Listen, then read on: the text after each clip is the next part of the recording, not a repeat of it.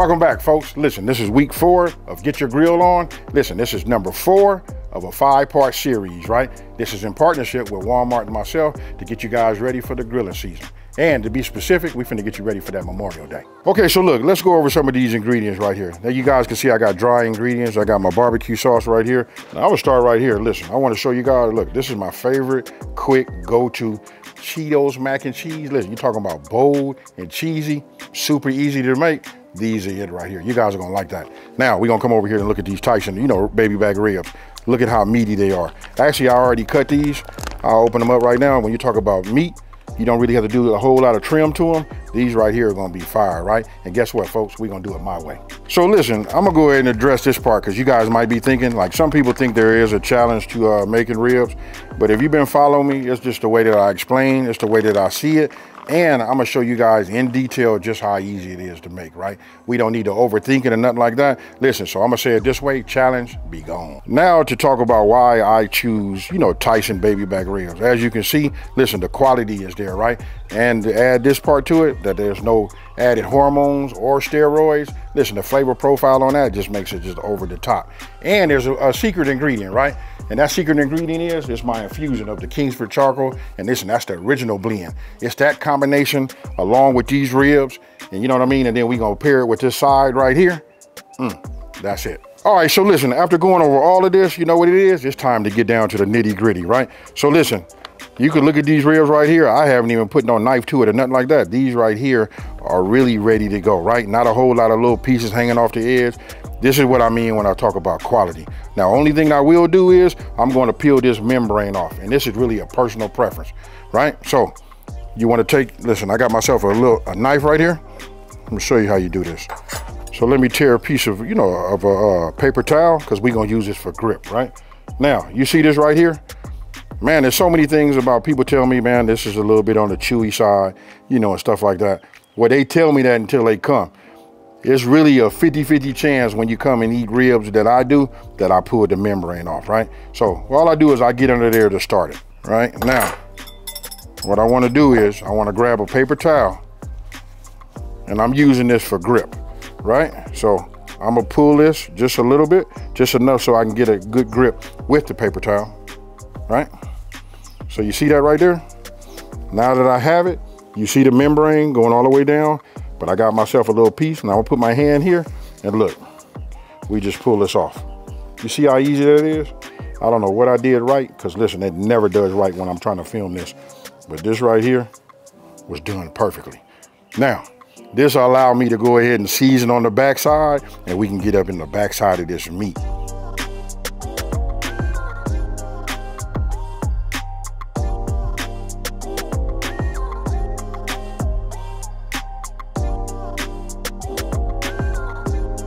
Okay, folks, so look, you can see both of these membranes have been removed, right? So now we're getting ready to go ahead and mix the ingredients. You can go to walmart.com to get the full recipe. So now I'm getting ready to take all of my dry, add them here. And what I'm gonna do is I'm just getting ready to whisk all of this together, right? You see we got brown sugar. When you got brown sugar, you know, a lot of people think about being on the grill and it'll burn, but we're using a low temperature, folks. I'm getting ready to teach you guys and get you guys to start thinking that I'm gonna be making these all the time, and these are not hard to do. So this is what you end up with, and that's how it looks, right? So I'm right here, I'm gonna use this. This is my shaker, right? This is from my burger rub, but obviously I don't have that in here. I wanna take this off, and the reason being, I wanna be able to sprinkle this on here, and I'm gonna show you about having, some good coverage on your ribs, right? So let me go ahead and put this in the inside. So you can see I filled it up, you know what I mean? So this is all gonna make sense to you once I do it. You just wanna have some kind of way. You don't have to have a shaker, but it's good to have one, right? So now what you see right here, I got yellow mustard. This is what we call a binder. A binder can be anything, even right here, because I'm gonna be spraying the ribs, you know what I mean? This is just an apple cider mix, and it's mixed with water, right? So it's one part, real simple. I could have sprayed that on there, but I'm gonna do it the way that I normally do it. I just like using I like to, just paint the mustard on, right? So I'll do like this, and I'm gonna get it all over. Notice I'm doing the sides, because we want to get rub everywhere.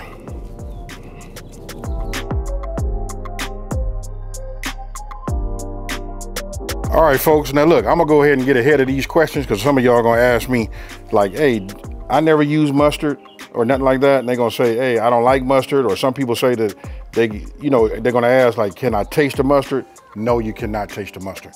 You know what I mean? I don't ask you to put no whole lot on there. You can look and see about how much I put on here. Now, let me go ahead and do this part right here. Why I have it in here. Now, I just want to show you folks, watch how it covers. It's just a little hard to do when you have it and you just sprinkling it on, right? Look at that right there. That's why I like to put it always in the shaker. You can see how I just travel all the way down, right? Then it's a piece of the meat you don't want to forget. Now, obviously we got some right here, right? But we want to flip it like this and we want to get a little bit there, right? And then over here, remember we painted it also? And I use the word painted because we brushed. That's what we did. So that's just like the natural, right? And then if you want to, you can give it a little pat. Now it's got a little salt in it, so it's gonna put out a little moisture, still gonna make it nice and tacky, and we do the same thing from here. You know what I mean? I like to start this way and drag it down this way, right? So you guys, there is no right way or wrong way to do it. You do it how you want to, but I'm just gonna do it like this. And look at the coverage.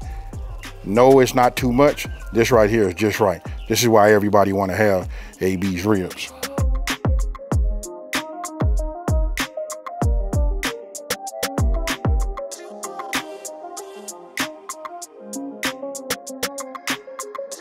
Okay, so you see that right there? That's a work of art. Listen, you too are gonna be able to do it like this. I promise you this is getting ready to yield something like amazing. So we're gonna come on over here. I'm still have it vented, you know what I mean? I slowed down my process because we wanna, have our temp, we wanna do them nice and low and slow, right? So I'm gonna run these a little bit on the higher side. They'll be running about 275, right? So, as you guys see right here, I got a water trough. That's to keep the moisture inside of here. Then I got my coals. So just to give you the setup, all my coals are pushed over here on that side, right? Meaning, I don't want to put my ribs over there, right? I want to put them over here on the non-direct side over my water pan right here. That way I can keep the moisture in here and I don't have to worry about burning, no drips, no flare-ups or nothing like that, right? So here's another key. Just move this over here like this. I'm getting ready to put this on here like that. The way you put your ribs on the grill is the way they're gonna cook, right? So I like to take them and do something like push them in almost like an accordion. That's what I want to see right there. Nice and straight, and they'll cook that way, right? So let's get a little separation in here because we want the heat to go all the way through, to be able to travel. I can go a little further so I can pick these up and put these here, right? And move these over just a little bit. Notice how I'm pushing them like that, and then notice how they stay straight. Just quality meat, no trimming. This right here is right. Right, so let me take my gloves off, right? I'm gonna close my hood, right? I already have it vented. I'm gonna wait till my temperature, comes back to temp. So once I'm about, 275 and it's holding, then we set a timer. I'm going to probably go about an hour, then I'm gonna take a look at them, right? And then we're gonna see, does it need to be sprayed? And then I'm gonna talk to you guys about spritz. That was the bottle that you saw, that when I told you I had one part, and that was it right there. The key is, listen, when you're using the, a kettle grill, you don't wanna keep looking, right? They got that saying, if you looking, you ain't cooking. So we don't wanna let it out. We got it vented just right to hold this temp. Now we at an hour and 10 minutes in. Let's take a look at them.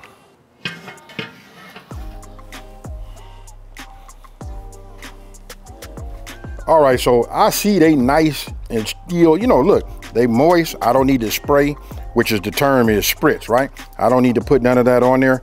This is fine. Now, I'll give you guys a pro tip. What I like to do is I like to rotate. Since this is the first half of the cook, what I'm gonna do is I'm gonna move this over, right? And then I'm gonna, turn them over because we want everything to pull and work and be equal. Now, I'm gonna go ahead and spray these just so you guys know, so you can get the full effect. Sometimes you open these up and they'll be a little bit on the dry side. Like you can look right here and see it might be a little bit on the dry side, but you can still see it's moist, right? So I just take my spritz, my spray, right? And I just give it a little, that's it. You don't wanna soak it. You don't wanna make none of your rub come off or nothing like that. But this right here is doing just fine. Now, we already vented properly. I'm gonna go ahead and close this. Let the temp build back, and I'm gonna set another timer for another hour and 10 minutes. All right, so now we finna take a look. Look, this is another hour and 10 minutes. Oh yeah. You see that right there? Look at the color. That's the seasoning, y'all. Once you guys put that rub on here, you guys gonna achieve that type of color too. Now, everybody wanna know like, hey, can you give me the time? Like I told you, the first hour and 10 and the second hour and 10. Remember after the first, I rotated, turned everything so we can get even, you know, cook on it, right? I'm gonna tell you how I know. Let me see if I can do it this way. When I look at it like this, I like to see just a little bit more bend before I move on to the next stage, right? So I have it this way. This time, now I'm gonna put it over here. Like this. And I'm gonna take this one and I'm gonna check this one also. Right? I like to see just a little bit more bend. So I'm gonna let this go for about another 30 more minutes. You know what I mean? And then once I get like the shape that I'm looking for, that's when I'm gonna move on, you know, to the next phase, right? We close it, and then I'm gonna set a timer for about 30 more minutes and just check to see where I'm at. Then we're gonna move on. When I talk about the next phase, we're gonna do a little wrap. This is where we're gonna get it nice and tender, and we're gonna put that glaze on it and all of that. Woo! We got like some nice color. Look at how that is right there. You see that? How it's a little bit more pliable. There we go. Now, I'm gonna take this, bring this over here, right? And what I'm gonna do now is I'm just gonna show it to you, then I'm gonna flip this over like this, because this is gonna be the way we put it down. Just give it a little moisture right here. Whew. Boy, I seasoned that just right. Let me go ahead and take this other one off.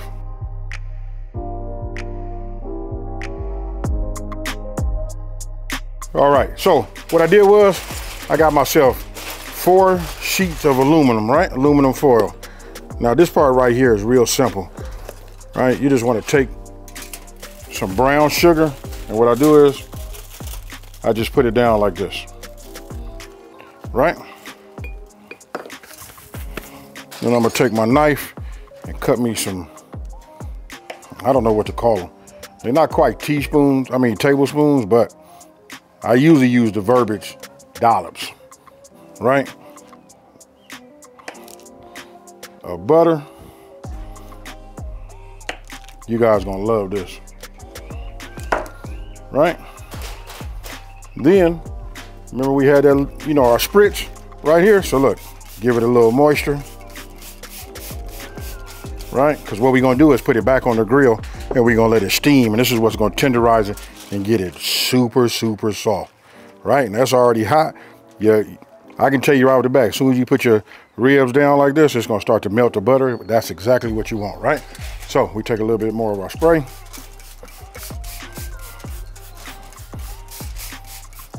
I do the same thing for the backside.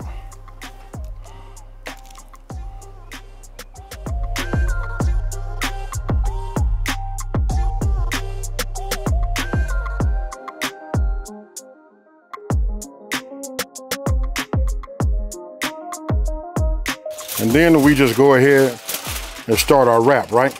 And the reason I use 2 layers, because you know, sometimes, you know what I mean, we start to handle these a little bit on the rough side, you know what I mean, we poke a hole. So having 2, keep it mostly sealed. That way we can form that, you know, that steam in the inside. Remember, this is the top, so I'm gonna put it in just like this. And then we repeat for the second set.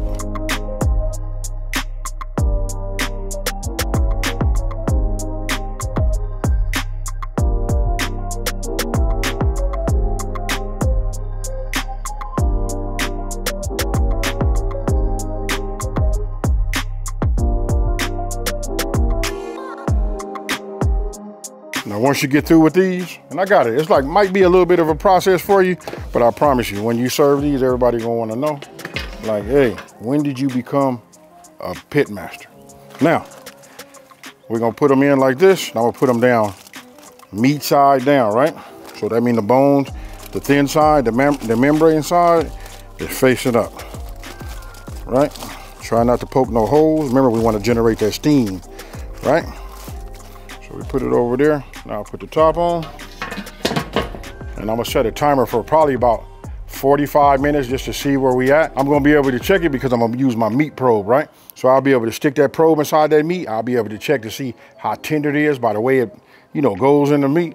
This right here, foolproof. Okay, folks, listen, we approaching 1 hour, right? I'm gonna tell you how I know. Remember I talked to you guys about the probe? Now I'm gonna take this probe right here, right? And I'm just gonna do it, well, let's do it this way.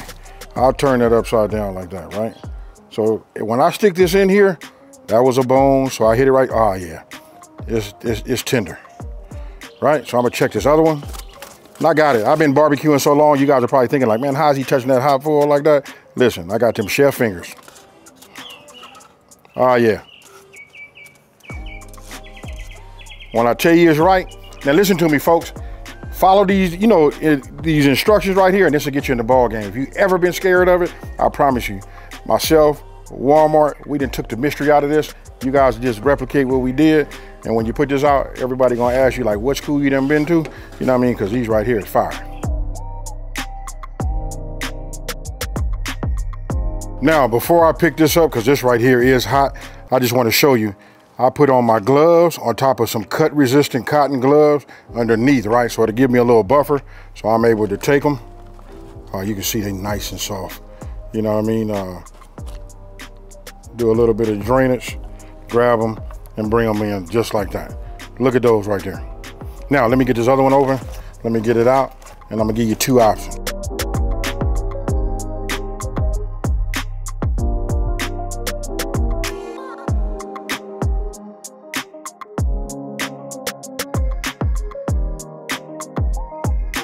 Okay, so look, this is what I want to explain, and you guys talk to me and tell me if I'm right about this. Everybody don't like to have barbecue sauce on top of their ribs, right? So I'm gonna go ahead and just do one with the barbecue sauce.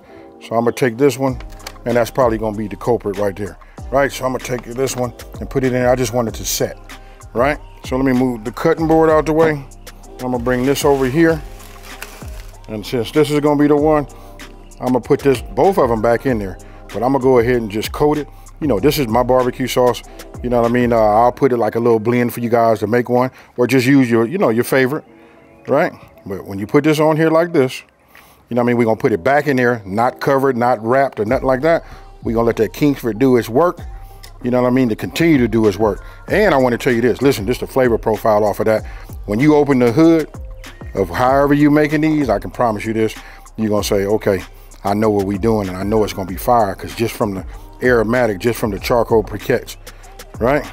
And that's all we're gonna do. All we need is about 10 to 15 minutes inside. Everything is set right on the top. It'll firm it up just a little bit. Then I'm gonna go get my slicer. Hey, and don't forget, I told you it pairs very, very good with Cheetos mac and cheese. Super easy to make.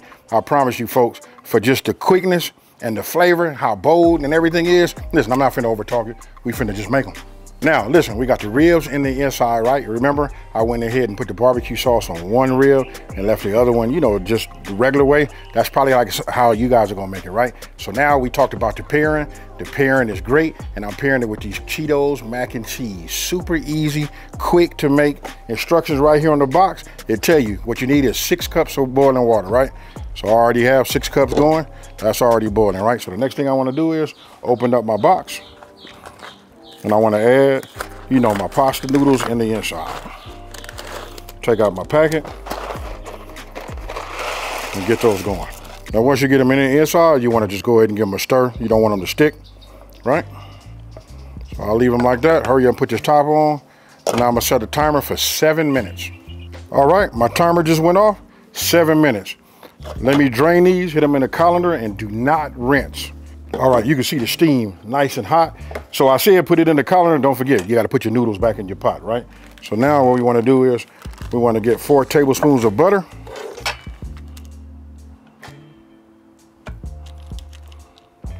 Right, I'll go ahead and get this one. We add that. 1/3 cup milk. And then we add our packet that came in the box. Look at the color, folks. We did say Cheetos, right? Right off the back, you can smell it. All right, now we take it and we let the heat from the noodles go ahead and help everything to marinate, you know, and melt together. Look at this right here. Oh man. Look at how creamy that is. Now I'm getting ready to plate it. The ribs is ready to come out. So let's get it.